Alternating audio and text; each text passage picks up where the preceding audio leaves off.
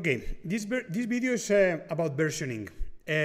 Now, it's not really important, and it's kind of an advanced topic. I was not sure whether making this video at the beginning of the course or putting it at the end, because when we did this, look at here, version 0.224.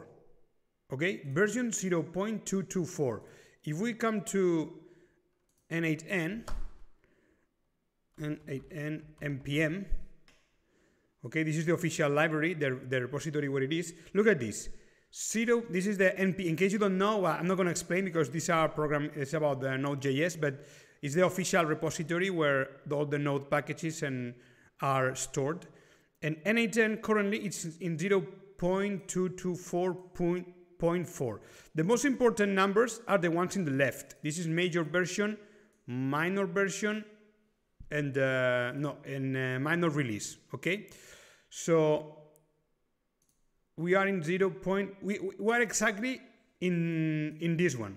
For the time that you watch this tutorial, could be that the number has changed. Okay, and if the difference is only in the number on the right, should be okay. If there is only one or two numbers different, should be still okay. But if the difference is huge, like for example version 3.5, because 2 or 3 years have passed, then it's when things can begin to break down. Okay, they can begin to break down because of the versioning problems. So if you go down here, you will see that they recommend you to use Docker. Docker is a technology very advisable, but I didn't use Docker because it implies to install another program to explain what is Docker, and I'm not going to do it. If you know what Docker is, perfect. The best way to use N8N is by using the Docker, the way they specify here. If you don't know what Docker is, don't worry. Don't worry, because we'll do it alternatively. And the key point here is that they specify here, Node. The minimum required version for Node is 14.15, okay, or above. We are lucky because our Node version it's 18, so 18 is above 14, so no problem. But I'll show you now what would happen if we have a Node version that it's not compatible with the N8N release. And here in the, look at this, in this page, remember npmjs.com/package/N8N, in this URL, there is a option called versions. If you click here, you would see all the different versions and when they were released. 0.22, 0. Okay. So imagine that for some strange reason, you are working in a company that is using this version.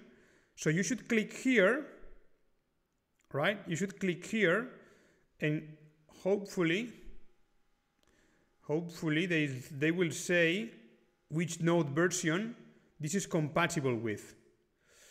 You see, now we are in the version 0.1. Look at this. Now I went to that specific version in time. So imagine that you are in a company and they're using this version. And you ask, please, could we update this version? No, because blah, blah, blah, blah, blah, blah. It's not possible. Stick to our way. Okay, sorry.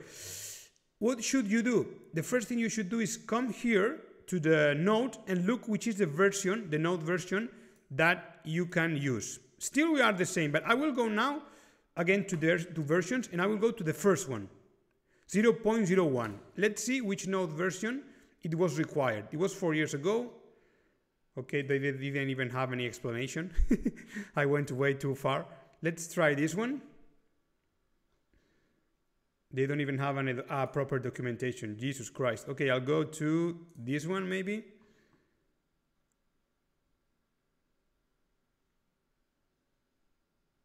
Okay.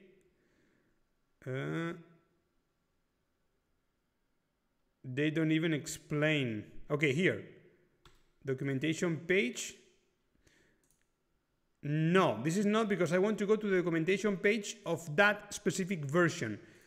Probably I'm going way too far in time. I'll try maybe this one.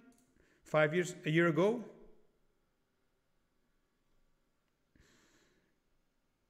I'm trying to find. Well, they were not very specific at that time with the perhaps it was a small project, I guess, and they weren't really worrying about the node versioning, and yeah, it's not being very clarifying their. Let's see, use snaps.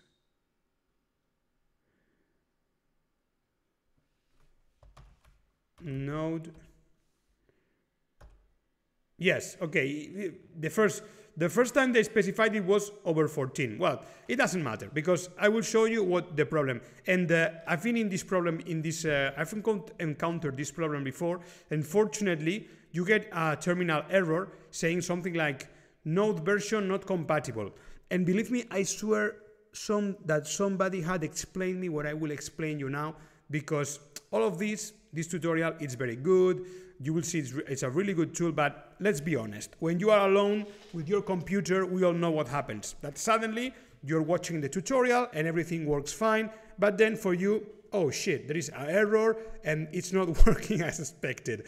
So I've been there, I know what it is, I know how it feels, I know how much time you can lose trying to fix the error. So this video, I hope somebody had explained me this when I was learning, you know, I hope. Because the versioning, many times, very often, the problem is related with versions.